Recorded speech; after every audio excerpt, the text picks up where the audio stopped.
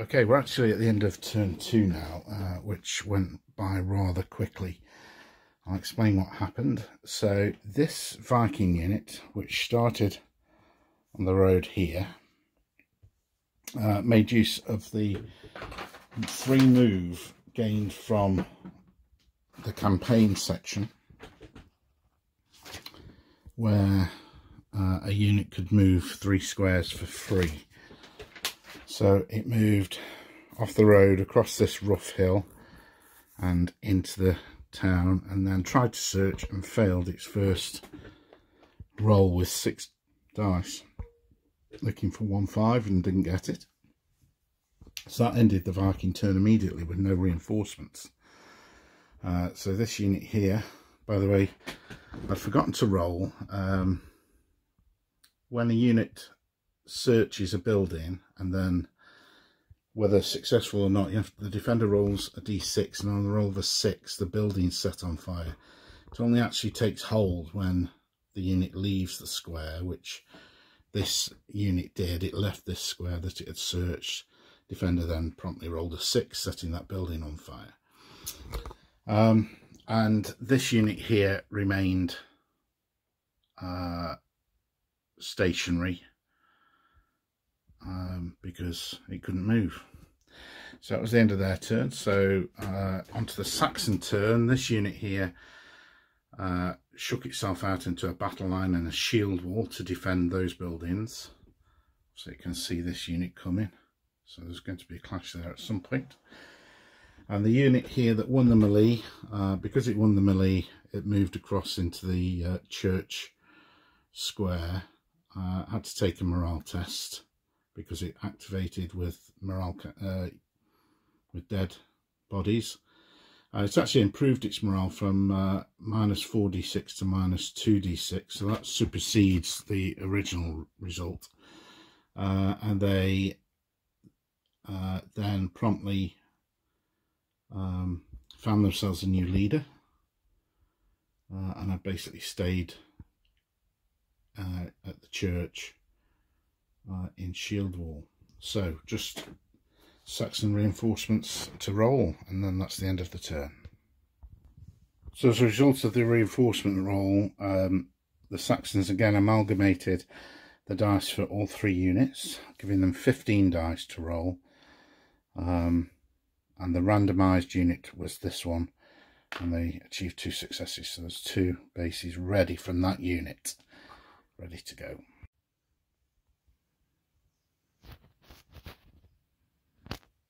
Okay, start of the Saxon second turn, and Erdwulf in these buildings has decided he needs to take the fight to the Saxons, to the Vikings, sorry, who've moved up into the village as part of their turn. I'll go through the rest of the Viking turn shortly, but there's a challenge which we haven't seen before, and we can see Erdwulf here has challenged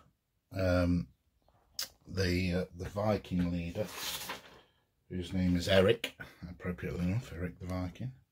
So I'm going to show you how that works, and again we'll go with purple dice for the Vikings and white for the Saxons.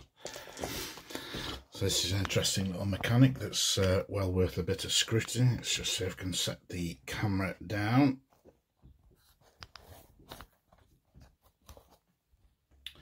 So this mechanism is a little bit like blackjack, if you think of it as blackjack, but using dice, and instead of busting at 21, the starting point is 13 for each leader. However, if you're a general, you get +1 to your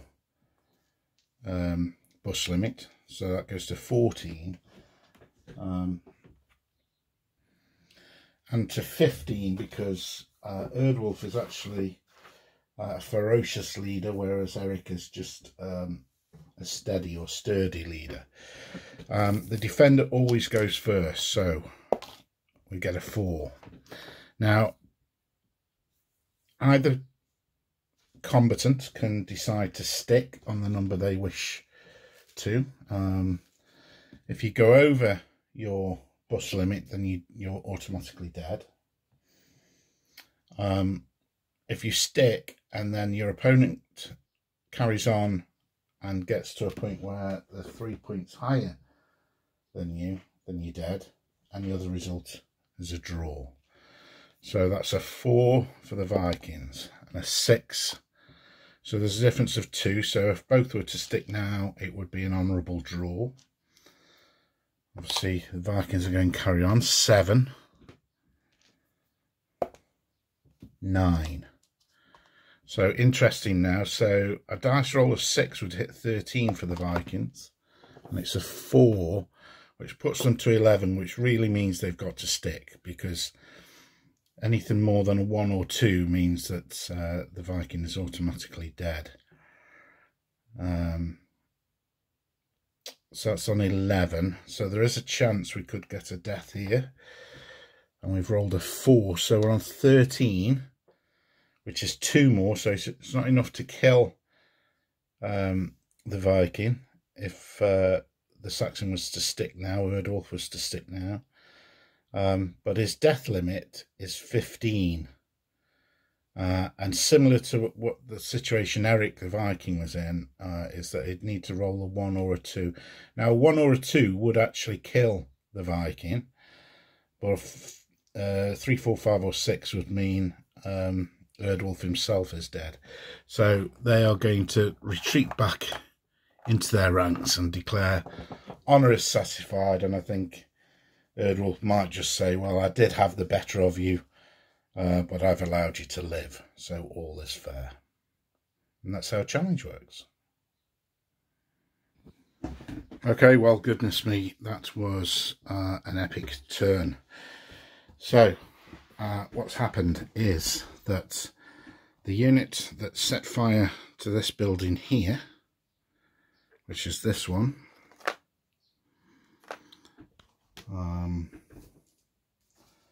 led by Anders,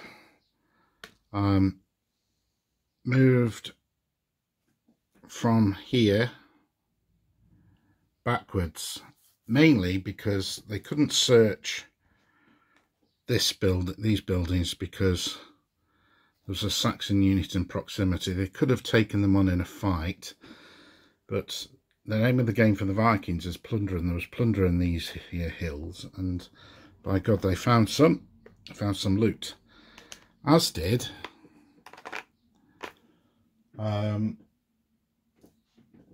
Harold, who found some chickens.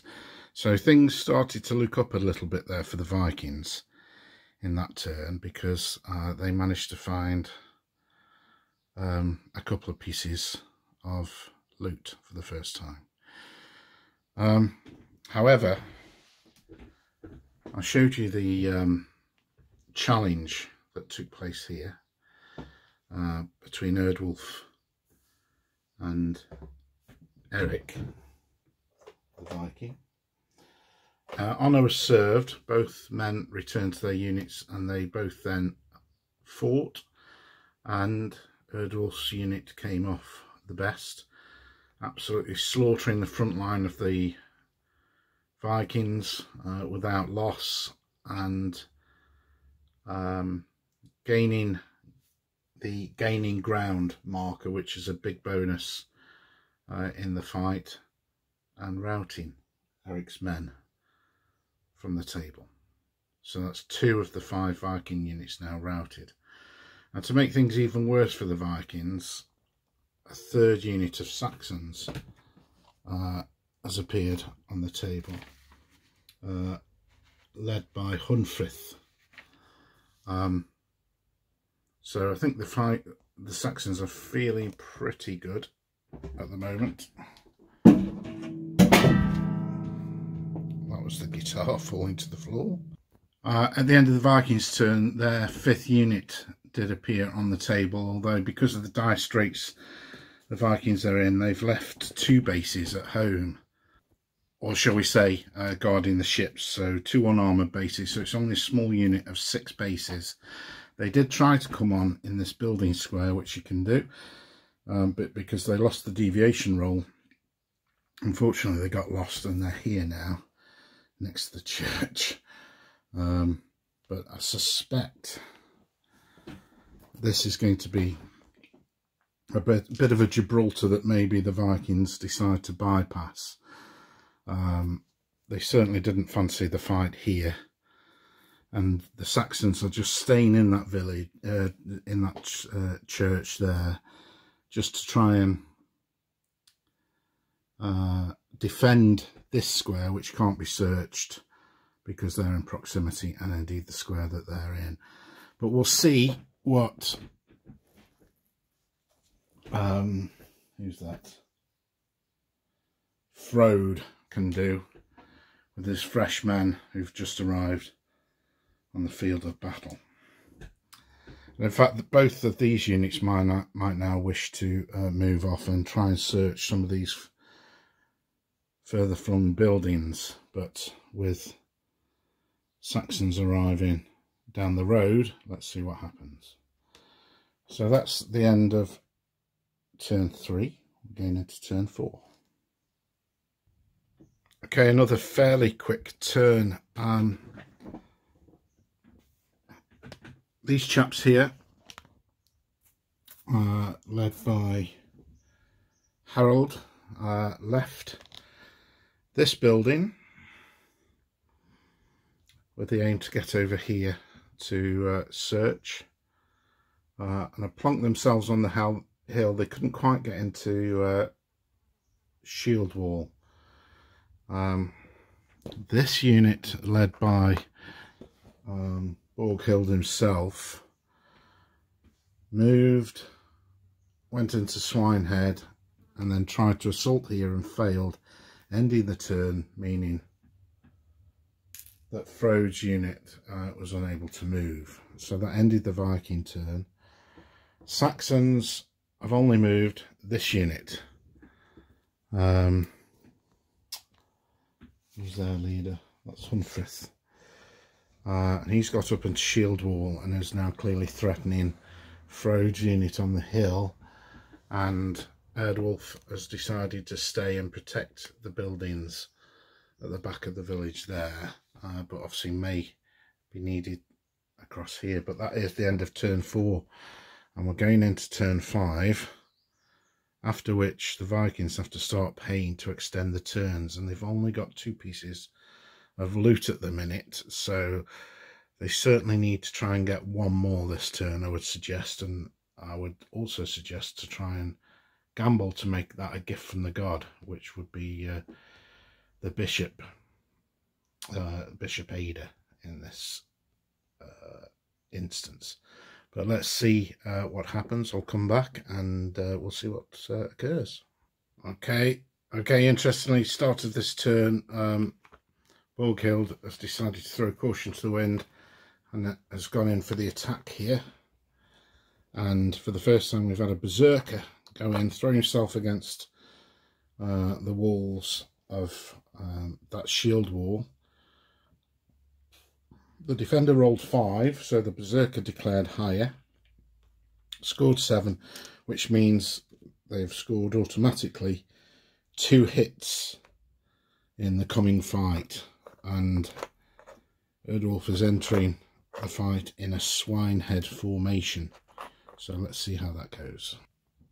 So how Swinehead works is it's basically a formation to try and punch through an opponent's shield wall. Now, the Vikings have definitely got the numbers here, an advantage in numbers, and the Swinehead allows the player to ask his opponent to re-roll his fight dice, or he can choose to re-roll his fight dice, and it's his choice. So we'll come back once I've built the 2 piles of dice.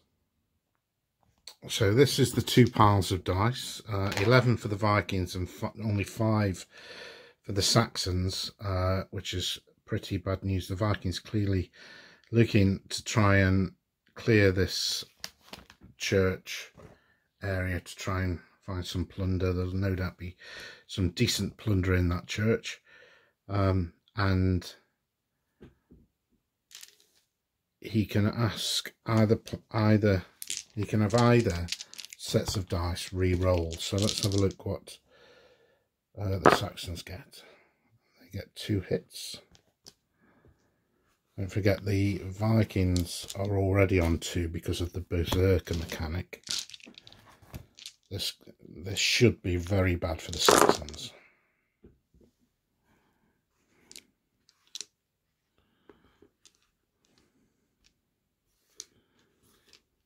We could re-roll that, but I don't think there's actually any need. They've won by... so effectively we get 2 extra hits. So 1, 2, 3, 4, 5, 6, 7 to 2. Gives a result of hacking through. The winner inflicts 2 more hits.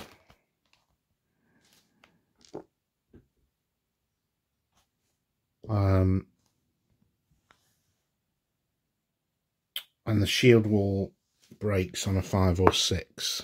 So the shield wall breaks, which I think, to be honest, is the least of that Saxon unit's worries.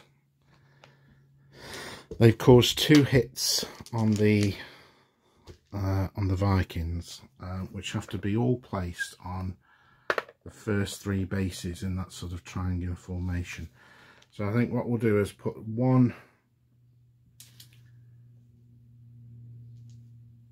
on the general, on Borkhild. He dies on a 1, so he survives. The leader saves on anything but a 1. He survives.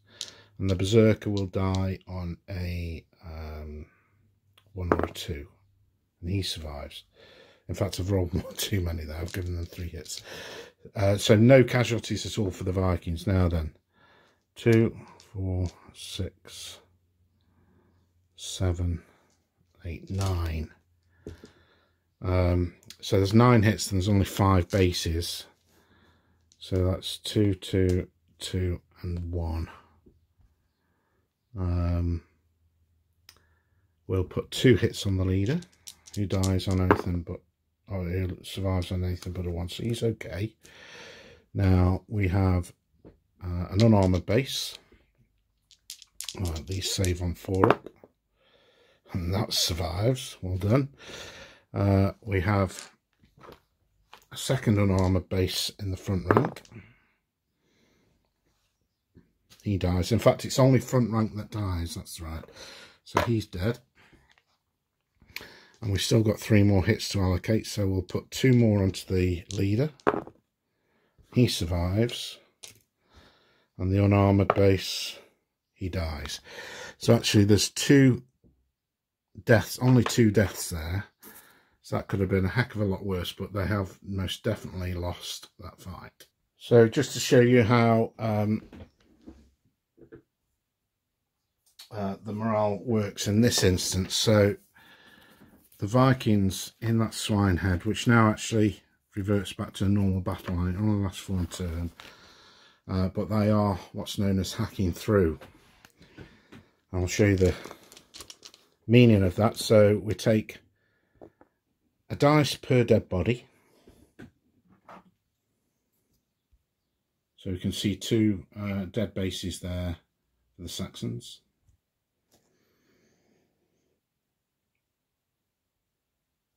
The general isn't dead. They aren't in shield wall anymore because the swine had destroyed the shield wall and broke it apart.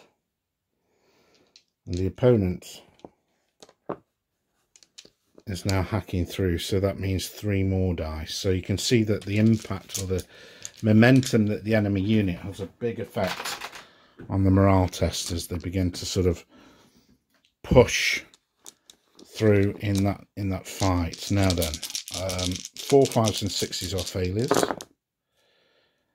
and we've got 4 fails there, and I'm afraid that means 3+ fails, unit routes, and is removed from the game. That does mean it's the end of this unit's turn, and they now follow up into that square. So that changes things up a bit now, because these buildings are now free to be looted. The unit that was involved in the fight can't do anything else now, but certainly Frode can, so let's see what he can achieve. Okay, an update towards the end of the 5th turn for the Vikings. The throat unit managed to get in here, but only had 2 dice left, needing a 5 or 6 to carry out a successful search. I didn't think it was worth it, because if it failed, that meant that Harold's unit on the hill wouldn't be able to get in here. And it was a good job they did, because Harold's unit did get in here carrying the chickens. They've now found some sheep, but that may be a wolf in sheep's clothing, because now Harold is going to gamble to see if that is an actual fact. Bishop Ada. And 4, 5 or 6 means it is. If we fail this roll, however, that sheep is actually just some dirty old rags, and we have failed the roll. So in actual fact, it's some dirty old rags. Yes, sorry about that phone call interrupted. So Harold thought he'd found something very interesting, but it was actually just some dirty old sheepskins, which aren't worth anything. So that is the end of the Vikings' turn. Let's see what the Saxons can do. They've still only got, or now, sorry, they've only got the 2 units on the table. There's 2 units off table. It's doubtful if we'll get any more than one of those on. It's just the 5th turn, so the Vikings could end the game here, but they've got 2 units in the church buildings there which haven't been searched, so it's well worth them extending the game for 1 turn to a 6th turn for the opportunity to search there. We'll come back at the end of the Saxon turn. Well, that was an absolute disaster. This unit here, under command of Anders, no, not Anders, Hunfrith, thought it would be a really good idea to move across the stream down here and sit here and not attack. But by sitting there in proximity to both of these squares, it meant that they couldn't be searched. However, this is an inferior unit, because we've got 1, 2, 3 bases of levy. So off the initial 6 dice, it goes down to 5 dice, and it was in shield wall. So we had to drop the shield wall 4 first, which we did, and got down to 4. And then it needed a 5 or 6 to cross this stream. And it failed, as you can see there. So a very quick turn for the Saxons, in which they've achieved absolutely nothing and are unable to bring on reinforcements, probably more to the point. Okay, so seeing as this is now turn 6, this will cost the Vikings 1d6 minus 2 victory points. However, to make it worthwhile, they need to carry out a successful search action. Now, Borghild is in here, so he gives an extra dice to the action dice, so they get 7. However, they are already carrying 1 item of loot, so we take one of those away and we're down to 6. Now then, 1, 5 or 6 required to make this worthwhile, and we get it. I'm not showing favouritism, but having made the decision to extend the game, it would have been absolutely terrible if they'd failed that roll. So they do succeed in that search roll. Now again, however many bases there are, and there's 9, that's how many dice are rolled, looking for 1 6 to try and find something in this church. They fought hard to gain this church, so 1 6 is all that's required. Oh dear me. So such as war. At the moment, they've searched for nothing. The church is empty, but maybe there's plunder in this little A-frame house. Let's see. So the Vikings will stay where they are. Let's just see if that church goes on fire if they leave, and it doesn't actually. We didn't roll for this one either, although I don't think they're going to be leaving there. So this unit, they'll stay where they are. There's no point moving. This smaller unit, led by this is Frode. We'll search the A-frame house, or try to search the A-frame house. Now, they're not carrying any plunder.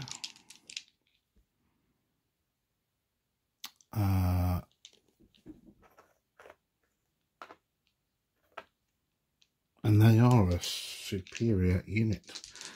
So they get 7 dice. 5 or 6 required. And they achieve it. Now those 6s, 3 6s I've rolled there is exactly what's needed now. So it's a successful search, so we can take the search token away. So if there is something to find, this next dice roll will tell us. And it's on a dice roll needing 1 6. Now we rolled 9 dice and didn't achieve 1 6 previously. And there's another 6 dice.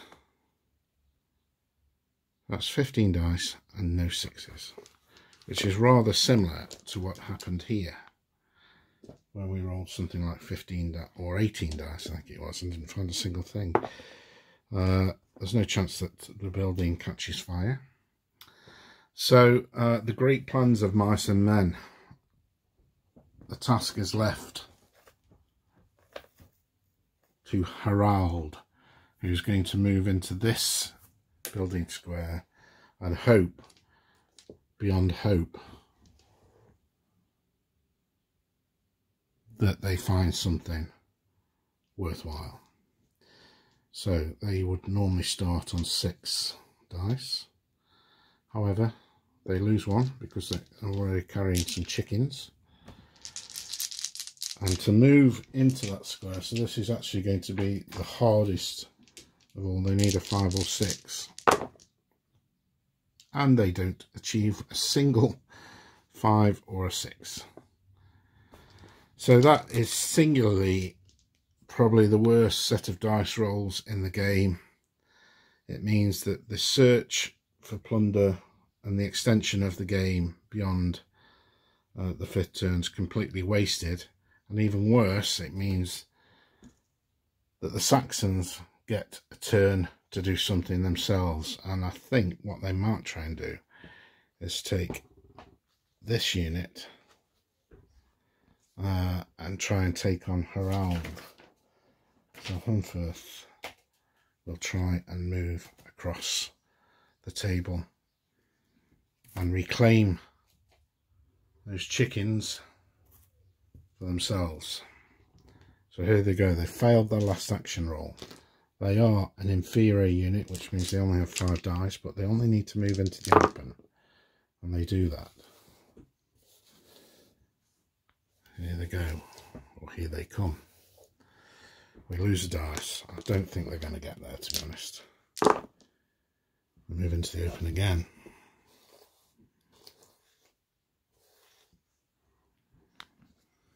And they lose a dice. They're down to 3 dice now. And again, they're successful and move into this square. But, oh, this flag's fallen off. Apologies for that. There we go.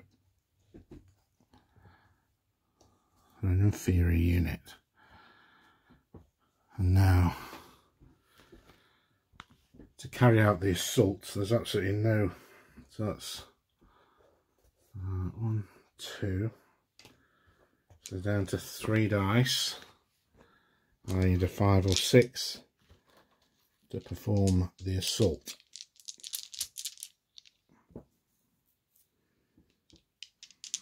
Just contemplating whether it would be worth putting them into a shield wall. Let's roll the dice here so we can see for dramatic effect.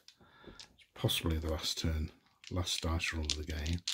So I need 1, 5 or 6. There's 2 4s and a 2. So that ends the Saxon turn. Crikey, that was an absolute tale of nothing, that turn. Because although on the first move there's men down there to try and frighten Harald, he failed his activation roll to get the assault. Let's just do the reinforcement rolls for the Saxons. In fact, we won't do the reinforcement rolls for the Saxons. The Saxons could actually extend the game themselves, and that would give the Vikings another turn, but I don't think there's much point. We'll call the game there.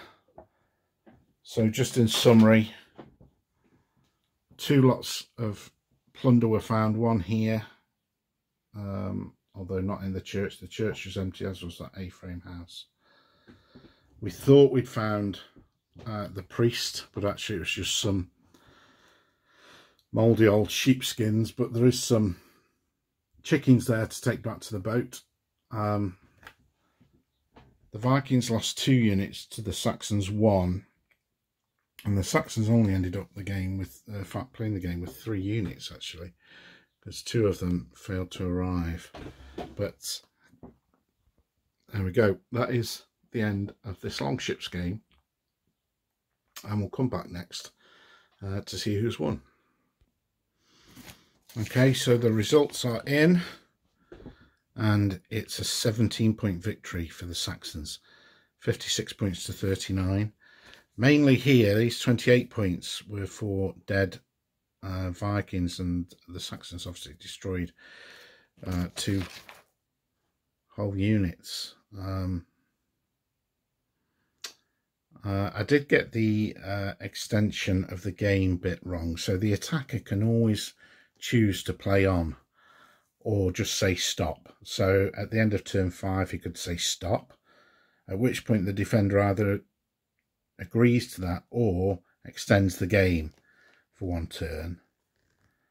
So the defender would then get his turn, but the attacker would get 1 more turn as well.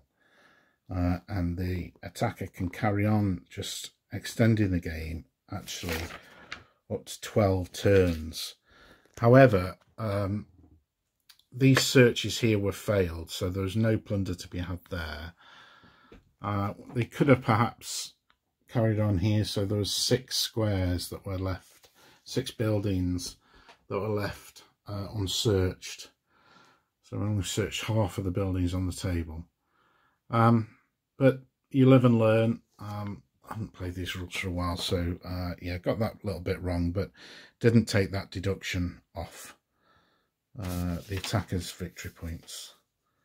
And as ever with Peter Pig rules, there is this element of luck where you're rolling d6 for victory points dependent on criteria. So each dead leader, for instance, is a d6, and I think that was 2 each, and as it happened both players rolled 8, but the defenders get twice as many points for dead bases as the attackers do. The attackers, I think as I mentioned earlier in the game, are all about getting the plunder, and they just didn't get enough of it, to be honest. They only got 2 pieces out of a possible 12 that were available, albeit these 2 buildings here and these 2 buildings, although successfully searched, didn't find any plunder at all, or there wasn't any there to be found. The only plunder that was found was in these 2 buildings, so that could have been very different if we'd found 4 more pieces of plunder. In fact, that probably would have made the difference. If they'd found all 4, that's potentially on average 28 points, so it would have been a win for the Vikings. So it's really the failure to plunder efficiently and find what the Saxons were hiding. And if they got a gift from if they had converted that 1 piece of plunder the livestock, for which they scored, I think, how many did they score? Scored 9 points for. If they converted that into the gift from the God prize, that was 5d6 with an expected value of 17.5. So it's at least 8 more points they could have reasonably expected on a 50-50 roll. So yeah, that's gaming for you. That's how it goes sometimes. You've enjoyed this little tour of what Longships is, and here we can see the victorious General Erdwulf with his men standing on his tactical rock, proclaiming, "We are bloody